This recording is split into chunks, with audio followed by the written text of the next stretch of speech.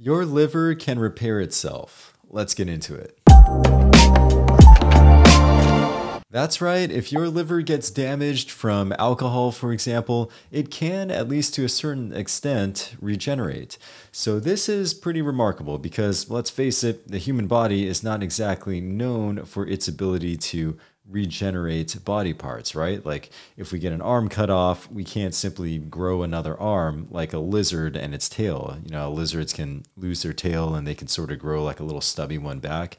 Yeah, humans can't do that, but we can regenerate and repair some of our organs. So let's say, hypothetically speaking, you've been drinking alcohol. And not just a little alcohol here and there. I'm talking a lot of alcohol, like a 6-pack a day, every day for quite some time, several months maybe. What is likely to happen, in fact, it's almost a sure thing. Studies show that 90% of heavy alcohol drinkers develop this.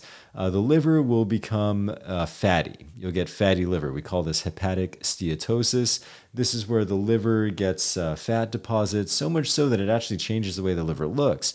It will get kind of a yellowish tint. It looks almost greasy on autopsy. And we can actually see this on CT scan too. The liver will look enlarged and it'll be darker in color compared to a healthy liver.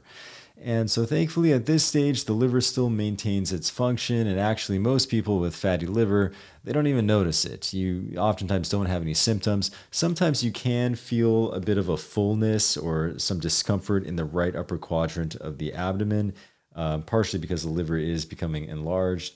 Some people do endorse kind of a vague fatigue, but for the most part, it's asymptomatic. Anyway, at this stage, what happens is if you continue to drink heavily, eventually you'll move from hepatic steatosis or fatty liver to fibrosis.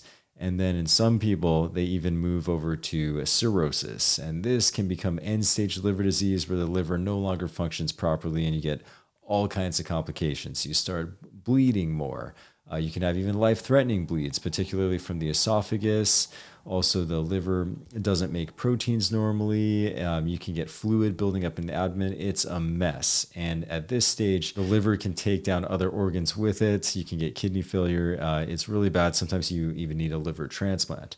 But let's not go there just yet. Let's go back to fatty liver hepatic steatosis. Now, let's say instead of continuing to drink alcohol, you cut out alcohol entirely. What happens is over the next couple months, the liver will actually repair itself to the point where fatty liver, so to speak, actually resolves. Now, the thing to keep in mind is that this doesn't happen overnight. You know, this is not just abstaining from alcohol for a weekend. It takes time. Typically, at least 6 weeks of no alcohol whatsoever. So when you hear about people doing things like sober November, or maybe it's New Year's, they partied a little too much for New Year's Eve, and then they feel bad about it, so then they go all of January without drinking. That's pretty good. That's a pretty good start, 1 month, but better yet would be at least 6 weeks, and even better yet is even longer. This really will allow the liver enough time to regenerate, to repair the damage that was done from long-term heavy alcohol use. And the liver's ability to repair itself isn't limited to just alcohol-related liver disease. Liver damage from other causes can also be repaired in the same way. For example, if you look at non-alcohol-related risk factors for liver disease, these are things like obesity, diabetes, sedentary lifestyle.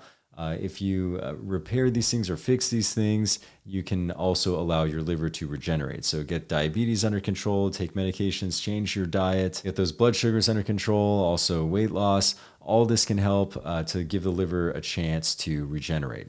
Now, here's the thing. In both alcohol-related liver disease and these non-alcohol-related liver dysfunction, there does come a point of no return. So really what I'm talking about in this video, it just applies to hepatic steatosis or fatty liver, kind of the first stages of chronic damage to the liver. Once we start getting into a fibrosis where you get scarring in the liver, that cannot repair itself. That is permanent. That's why treating liver disease is so hard, because once you get to that stage, there really aren't a whole lot of treatment. There's medications we can give to try to fight back on the symptoms, like when toxins build up, when the liver is no longer able to take care of ammonia levels in the body. We can give lactulose, a laxative, to help the body get rid of ammonia another way. But all this is really just putting a Band-Aid on the underlying issue. And once you get fibrosis or scarring in the liver, you can't really correct the underlying problem. Ultimately, people need liver transplants. And as you might imagine, number one, that's a massive surgery. And number two, livers are hard to come by. And to make matters worse, people with liver disease who are still drinking alcohol actually usually don't qualify for liver transplant. The idea is that liver transplants are such a hot commodity, they're in such short supply. We don't want to give that to someone who's still actively drinking and might damage the new liver too. So long story short, you don't want to end up with advanced liver disease and in a situation where you're dependent on a liver transplant. Okay, there you go. That's a quick video on the liver's remarkable ability to regenerate and repair itself, at least at the stage of fatty liver. And this is really good news because people who are heavy drinkers, studies do show, I think I mentioned this earlier in the video, that 90% of them will develop hepatic steatosis. And actually, if you look at the general population, people who aren't drinking heavily, it's about 30%. So this is by no means a rare disease. In fact, if you walk down the street, chances are you're going to pass a couple people who do have fatty liver. And with lifestyle changes, cutting out the alcohol, improving diet, getting chronic comorbidities like obesity or diabetes under control, you can really make a big difference and allow the liver to heal itself.